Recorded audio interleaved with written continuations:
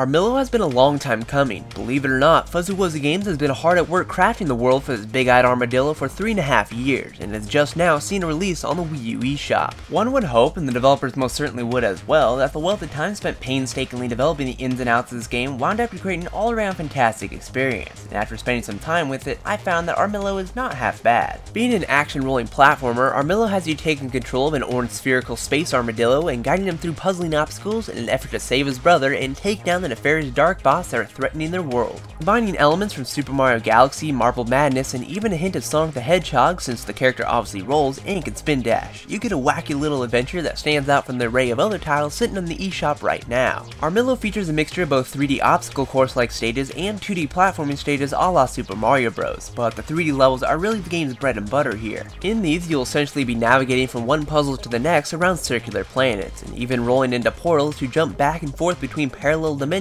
where even more puzzles lie to reach the end goal. What's great about Armillo is that the game is never short of new ideas, with many stages introducing some new gameplay mechanic. You'll strap on a cannon to send a barrage of bullets at enemies and hazards, gobble up tons of food to turn into a massive armadillo, slide along slippery surfaces on those snowy planets, messing with the wonders of gravity, and more. Just when you thought you've seen it all, Armillo will throw some new idea out there to keep you on your toes and keep things fresh. Armillo also does well to encourage the player to explore your surroundings instead of making a beeline for the exit. Throughout each stage, blue orbs can be found scattered throughout, and collecting as many as you can is well worth it, as these glowing balls of goodness will act as currency to purchase upgrades for Armillo. There are a healthy number of enhancements you can buy, such as extra health, time, lives, or even abilities, so putting the brakes on Armillo and gathering up all the goodies has its benefits. Plus, most of the main ensemble of 3D stages harbor a secret red orb hidden away somewhere in the parallel dimension, that when found will unlock one of the previously mentioned 2D stages. There's around the same number of 2D stages as there are 3D, and you'll even need to complete a specific number of 2D levels at certain intervals if you want to continue along in the story and complete all 5 worlds. The 3D stages are handled slightly better than what the 2D stages have to offer though. The 2D stages are definitely not terrible, as I did rather enjoy them, but the way Armillo is controlled in these platforming sections is not exactly rock solid. Armillo's physics here are different than its 3D counterpart, as he feels more floaty, and also gauging the use of the double jump can be a little tricky, so you may find yourself bumping into hazards every so often. When it comes to Armillo's graphical art style, it's not something that's out of this world exciting, but it gets the job done. When a game is created with polygons, it's hard for me to like it unless a lot of care is put into every inch of the environments to make things really pop, so Armillo doesn't make the biggest impression with me. I do rather like the shiny lighting effects and textures that Fuzzy Wuzzy applied to the planets themselves, and I do need to give them props on the healthy variety of environments they created for the armadillo to dash through. It's also pretty neat when you roll up a ramp and navigate through obstacles that are placed high above the level, giving you a nice aerial view of your surroundings.